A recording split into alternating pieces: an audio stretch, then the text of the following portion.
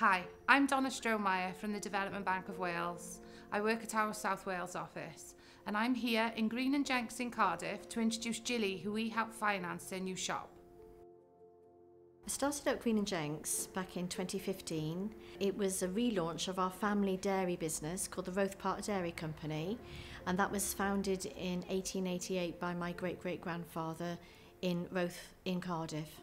We have two shops. We have one in Monmouth, which is where we relaunched the business, and that opened in 2015. That is mainly a cafe, but that's also where we make our award-winning gelato. So we make all that in that premises, and then we reopened then in Cardiff in 2019, back home where it all began. I've always had a dream to come back to Cardiff because that's where I feel the business really belongs. The strength in the Welsh business community is really a big pulling power for us. So we wanted to be back in this area, ideally in Roath. And I just happened to find this property one day and made an inquiry, and it just looked so beautiful. It was exactly what we wanted. It's got the history, it's got a Victorian frontage, very similar to our original shop. It's in a perfect location. The area is really buzzing. It's got lots of foodie businesses here, so we're attracting the right clientele.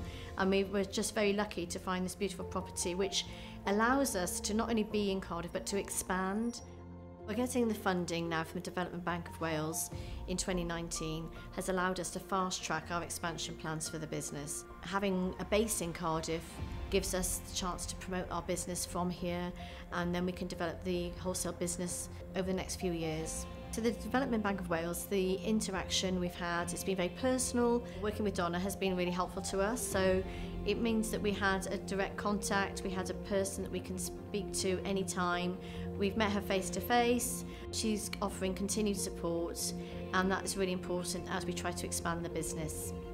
The family involvement is still here now.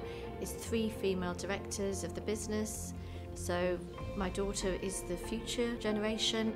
I'm involved with Green&Jenks on a day-to-day basis, helping Mum and supporting with business decisions. And this year I've taken a real interest and step up in helping the redesign and marketing of the business. We've worked with a London illustrator called Hannah Watt to rebrand the company. We've revamped the website and just given the whole company a refresh in accordance of our brand values and what we hope for the future. So the next plans for the business is to open more of the property so we can host events such as afternoon teas, supper nights, gin and gelato nights, and be the place where all the local community come to buy their local produce and support the local family deli. Start your application today at developmentbank.wales.